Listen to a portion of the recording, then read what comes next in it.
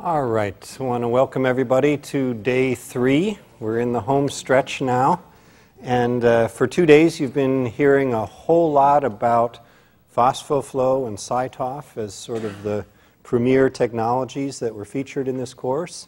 And today you're going to hear more about PhosphoFlow and CyTOF, but actually you're going to hear a lot more about other technologies. So today is the day where we bring in a variety of other technologies really centered around the things that we do in the Human Immune Monitoring Center, and we're going to feature prominently some of our scientists that work in the center, and in the afternoon we will do some small group demos, which will not be exactly like a wet lab, but it will get you sort of in a small group discussion talking about the details of how some of these technologies work.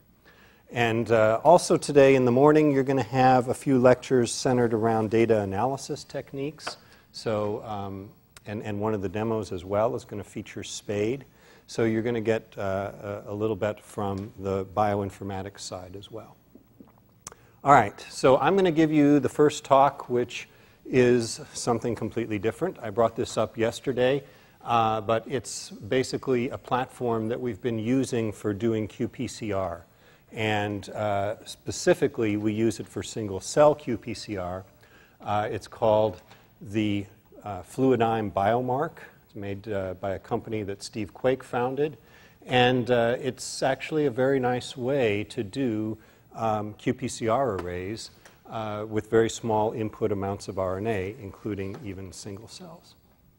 So apologize for those of you who know all of this, but I'll start with a little introduction to what qPCR is. So the Q stands for quantitative, and therefore it differs from a typical polymerase chain reaction or an old-fashioned type of PCR in that you actually can measure the quantitative amount of a signal and not just whether something has accumulated or not accumulated as a result of amplification.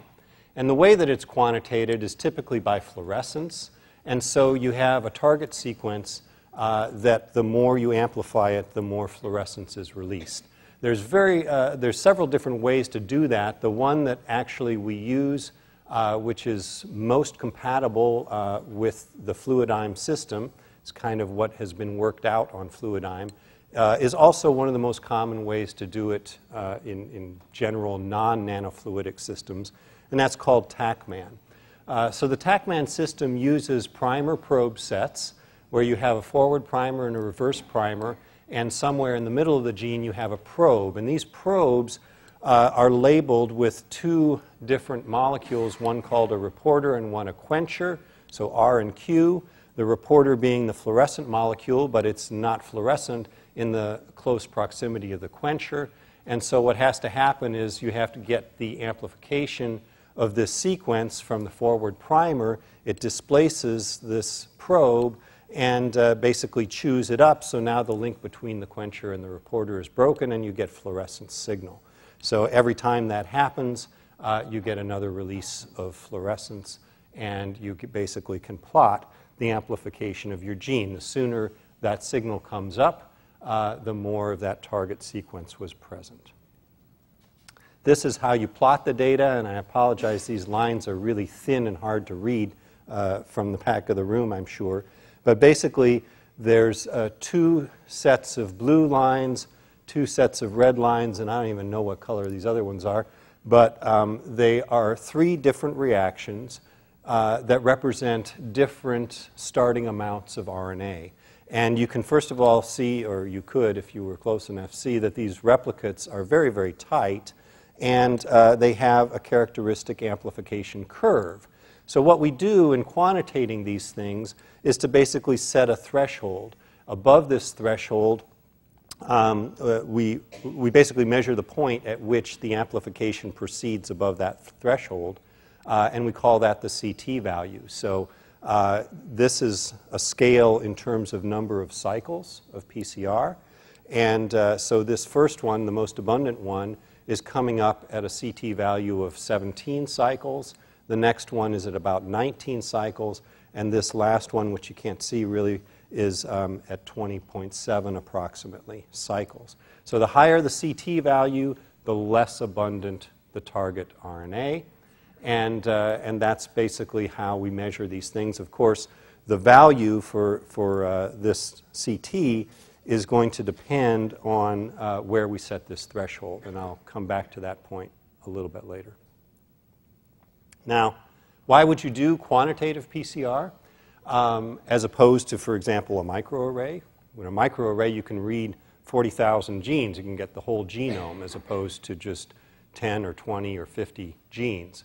But qPCR is really more quantitative. Microarrays measure just hybridization. They work within a certain range of a certain dynamic range, but they're not as quantitative as qPCR. And so most people use qPCR as a confirmation for leads that they might find in a microarray experiment. It's obviously more targeted, which means that it's cheaper. If you're only going to amplify a dozen or so genes, that's much less than doing an entire microarray. But of course, you should realize that it's cheaper by the experiment, not by the gene. The microarray is really the most cost-effective technology on a per-gene basis. But sometimes you're not interested in the whole genome.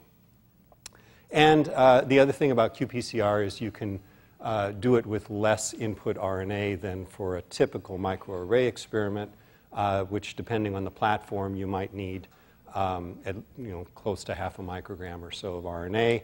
Here you can use very little, even as much as or as little as a single cell's worth of RNA. So then we come to why do single-cell qPCR? And that's really where this Fluidigm platform shines.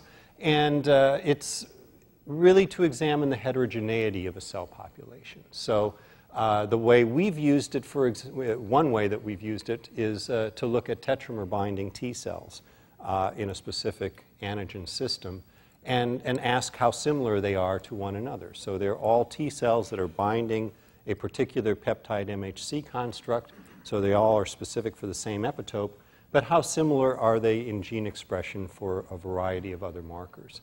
And so that's the kind of question we can answer. We can also look at rare cell populations. So there's another project which I won't talk about today, but which we've done in the HIMC in collaboration with Carrie Nadeau's lab, where we've actually looked at basophils that they sorted as single cells, or actually in this case not single cells, but I think a small number of cells from allergic versus non-allergic donors, and we could look at the gene profiles of those small populations of purified sorted basophils. So, and again, there would not have been enough RNA to really run a microarray. So that's why to do single-cell qPCR. Now, why use a microfluidic platform? This is my last introductory question. And really it comes down to how much reagent you use, because obviously with microfluidics or nanofluidics, you can use very little target template, but also very little of the buffers and primers. So that actually saves you cost. It's partially made up for by the cost of the chips that I'll show you, but it is at least somewhat offset in terms of the reagent use. So you also, though, end up doing much less pipetting. You really just have to load samples on one side of the chip and reactions on the other side, and that saves you a ton of time when you're setting up a large qPCR array, and it obviously makes for less pipetting errors, which people who've done this in the lab tell me that if you tried to do 96 samples by 96 qPCR reactions, you'd kind of go nuts with the pipetting. So here's what it looks like. They call these chips dynamic arrays. And as I already alluded to, you have on one side a set of assay inlets. So these are the reactions, the qPCR reactions that you load here on this side. And on the other side, a set of sample inlets where you obviously load your RNA sample, be it from a single sorted cell or from a bulk RNA prep. And I'll get to the way that we prep that RNA to make cDNA and to preamp it before we put it into the sample inlets. But basically, you pipette sample on one side, reactions on the other, and then in the instrument, all of the combinatorial chambers are filled, meaning that using these little tiny systems of sample and assay lines and valves, you fill up chambers that hold 9 nanoliters each for a 48 by 48 chip, 6 nanoliters in the 96 by 96 chip, and it is within those little nanofluidic chambers that the qPCR reactions are then carried out. So all the combinatorial pipetting is avoided. It's all done for you in this chip. So this is what the output looks like. In this example, it's a 48 by 48 array. And so we've got our genes up across the top here. You don't have to know what they are, but this is just as an example. And then our different samples, which in this case were single tetramer positive cells.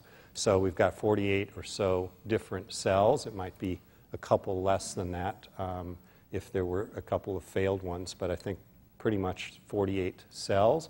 And the last 2 columns here are positive controls. That's why they're lighting up in yellow. And the middle row here, where everything is pretty much blank, is the no template control. So basically, that's telling you that the system works. And you can see that there are certain genes that are amplified and others that are not. There's a lot of things in this particular experiment that are not amplified. But you can, in the software that gives you this display, you can click on any one of these cells and see the underlying CT curves. So you can actually QC and decide on thresholds and do all of that sort of looking through the data. But this is the summary of all of the data. All right, so what is the workflow in detail then? Obviously, if we're going to do a single cell experiment, we've got to have some way of depositing single cells, first of all, in a 96-well plate. And generally, we do that by FACS sorting. And so you've got to stain the cells and then sort them.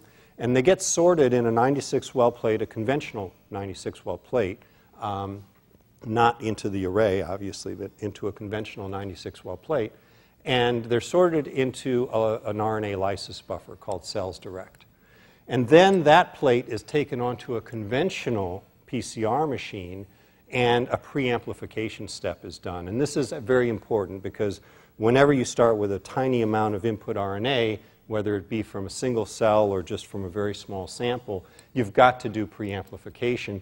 And the way that's done is by pooling the various primer sets for all of the genes that you're going to be amplifying singly in the chip, and basically doing a pooled amplification for a certain number of cycles. And I think, we've experimented with this, but I think something like 14 cycles is about right for single cells. And then you basically can dilute that preamplified cDNA, and if you want, this is in italics because it's an optional step. If you want, you can do a PCR reaction for some housekeeping gene in order to screen which of your wells actually had a cell that had RNA to load on the chip. And typically, we have not done this step because we found that our FACS facility here is really very good about doing single-cell deposition, and we almost never get a blank well. And so we've basically skipped this step. At any rate, then, you need to prime the chip, and that's basically getting all of the chambers working and filled with buffer.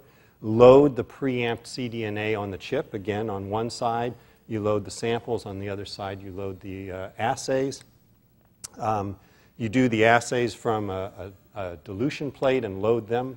And then you basically load the chip, which means you make all the connections in the instrument of all of the reactions and samples, and run the PCR reaction, and then analyze your data. So how does this all take, how much time does all this take?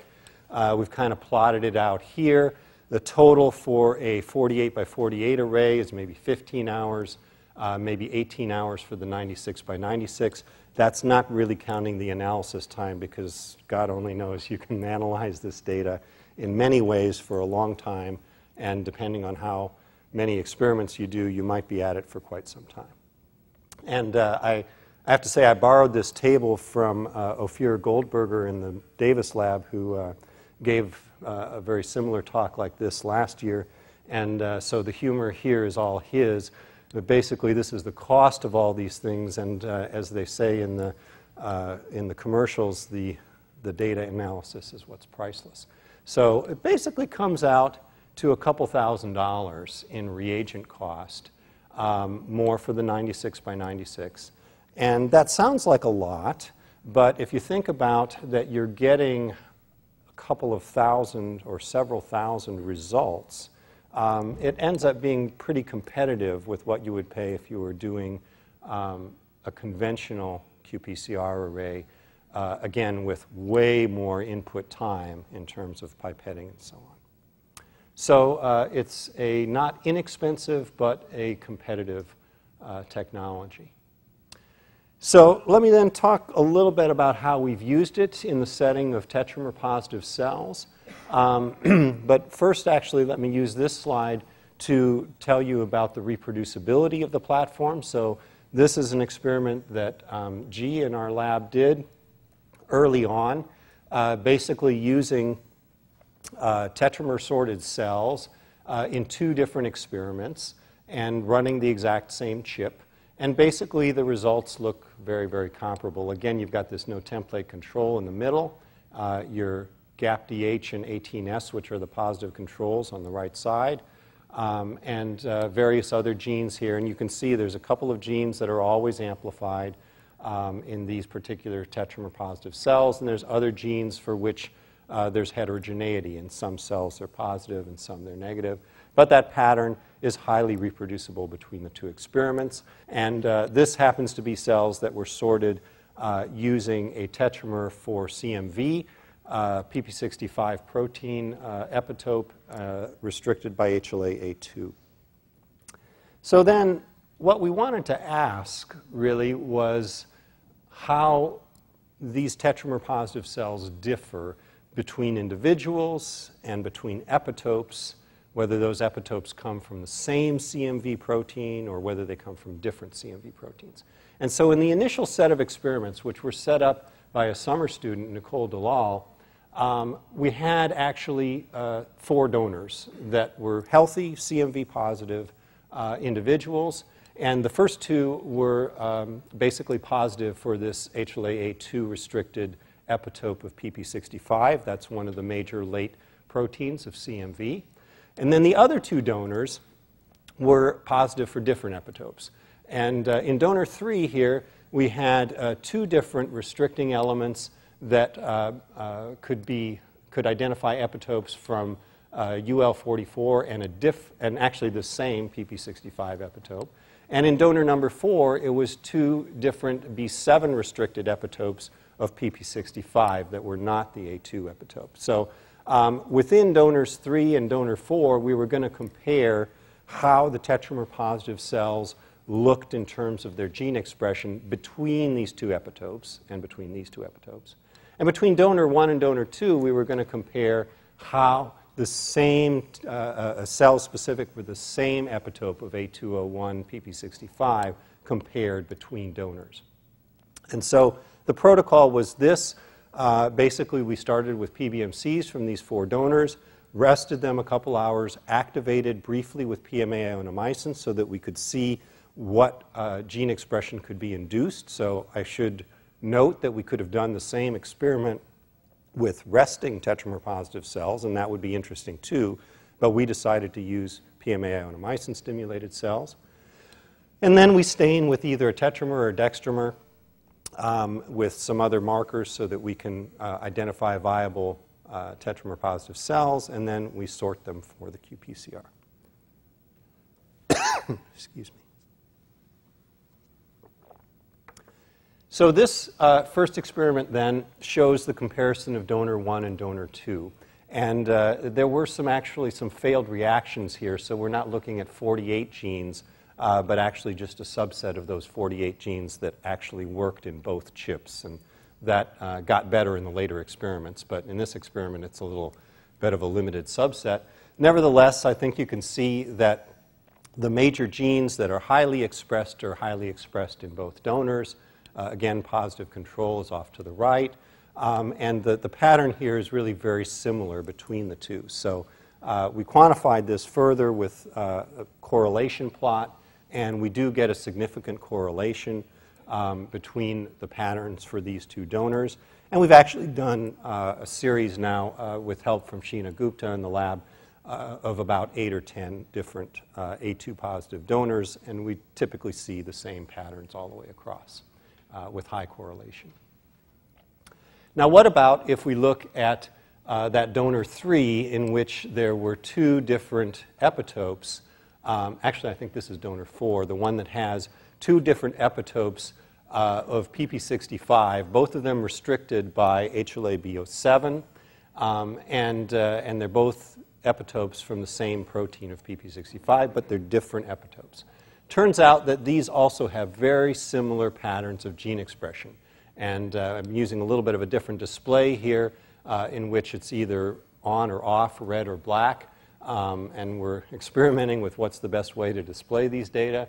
But nevertheless, you can sort of see that where there is a red streak, there's a red streak all the way down for both epitopes.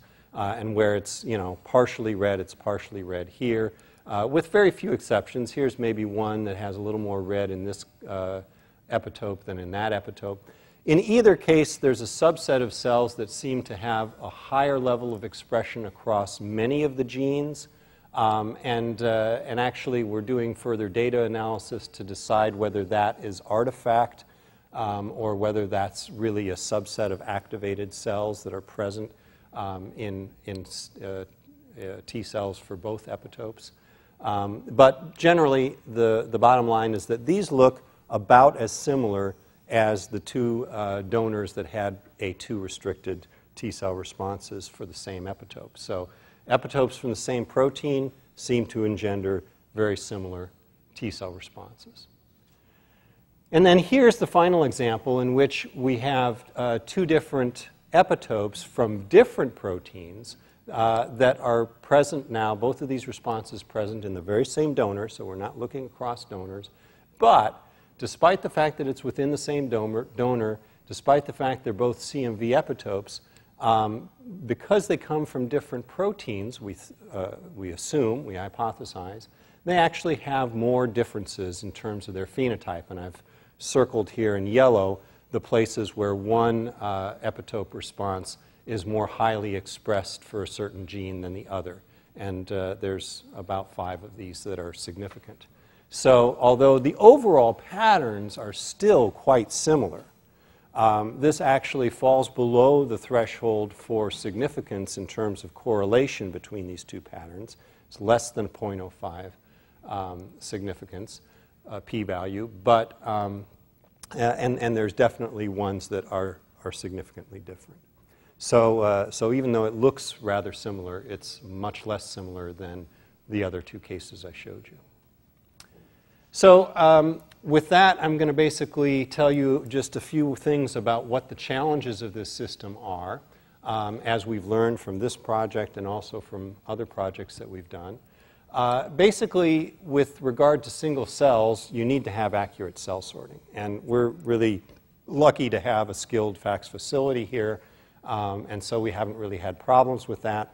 But other people have reported that if the cell sorting is just a little bit off, then they may only get half of the wells that actually got a cell, and so then you have to go through that screening step and so on. In terms of the RNA, if you go from bulk RNA as opposed to single cell, it's very important to titer the input RNA amount. And G did some experiments in this regard and showed that even with bulk RNA, you really need preamplification on this system. You can't just start with more input RNA and make up for it. So in fact, there's some kind of inhibitory effect that we see where if we put in too much starting RNA, if you put in, 200 nanograms of RNA, you're not going to get good amplification.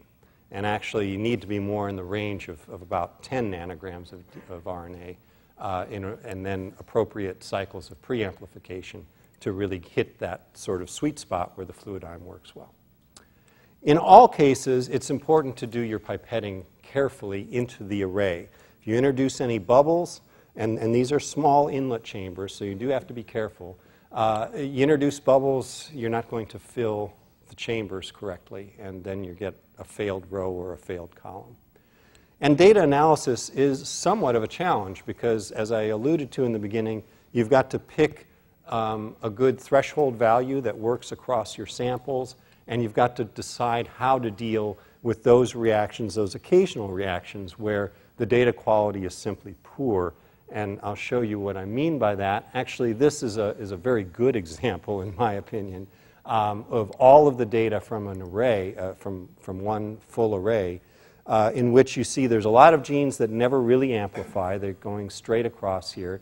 And you can set a threshold value where all of the genes that are amplified are coming up at various levels, with the least abundant messages being these here. They're only amplifying after 36 or 37 cycles. That's essentially almost absent gene expression. And so in this case, the target can be set pretty easily. There's other cases where you might have a lot of in-betweens, where you have things that come up a little bit and back down, or they just don't have a nice smooth curve to them, and so on. So picking this target threshold value can be a little bit tricky, but this is one way to help you to sort of look at all the data and pick that value, and then decide which values, if any, you need to discard. And so the conclusions that I'll leave you with regard to the system is that you really enable a large qPCR experiment with this platform. It's good for bulk RNA or single cells because in either case, you minimize the pipetting and the reagent use. It's particularly advantageous with single cells. But good cell sorting and good pipetting are essential, and it's really ideally suited to look at cell-to-cell heterogeneity.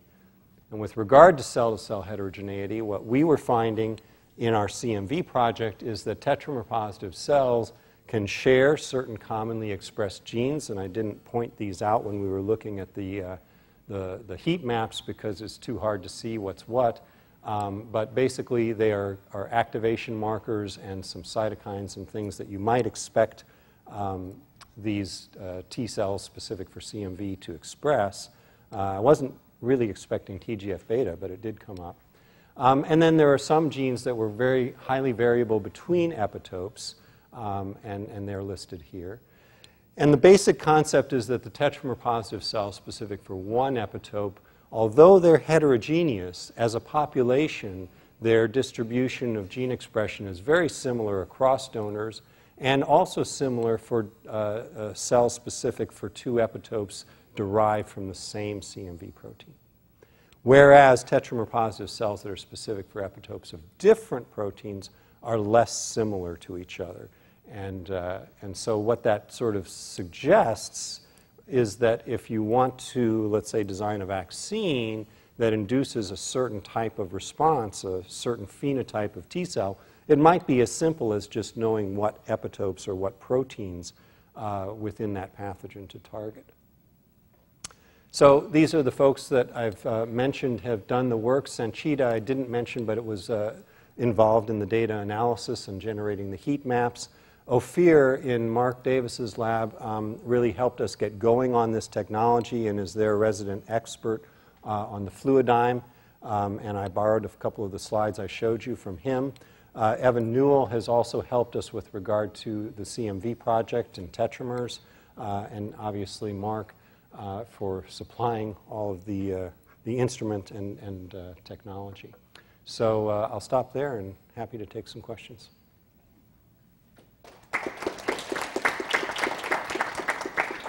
Yes? Is there a consensus about how many single cells you need to analyze to make a conclusion? Good question. Obviously, you're analyzing a whole lot fewer cells here than you would by, say, flow cytometry. And although, they're sorted, so they're the enriched fraction.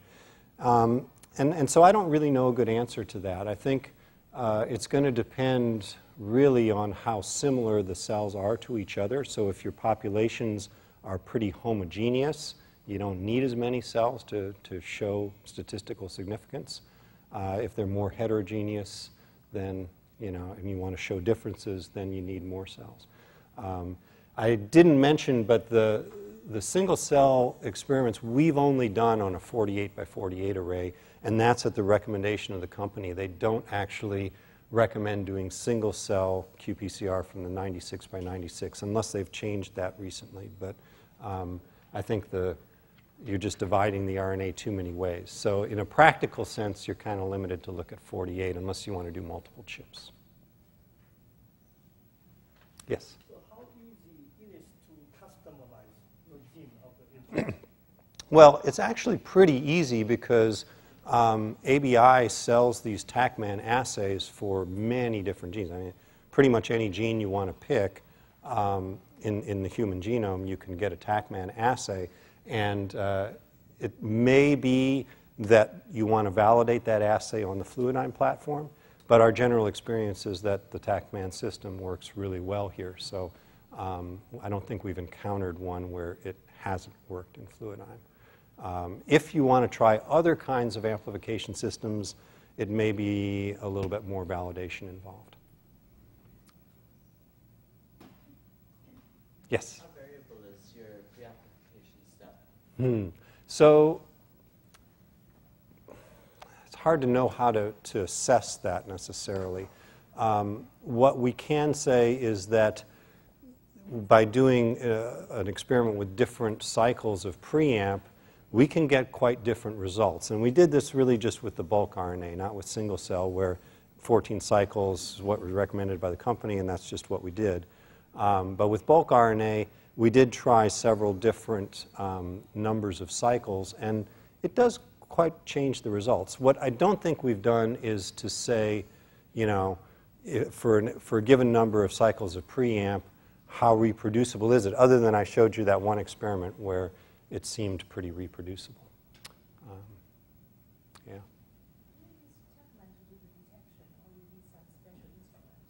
No, it's basically the fluorescence signal from the TaqMan assays, but it's read in the Fluidigm instrument.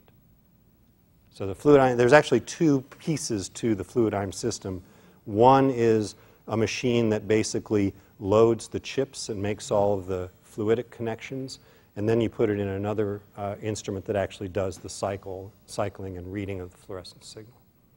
So it's a PCR machine and it's a loader. Well, you know, no, it's a fluid. It's based really for that chip, for reading from that particular chip. So, yeah, and it's not a cheap system. I think it's, I don't know. G, do you remember how much it is? Is it like 40,000? 150? 150. Okay, more. Yeah. Okay, that sounds about right.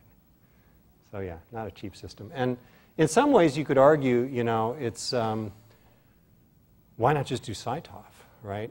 At the protein level, you can do even more than 48 different, targets, and you can read out a whole lot more than 48 cells. On the other hand, there are some things that may not be appropriate to look at with antibodies, and here you're not limited by antibodies. So.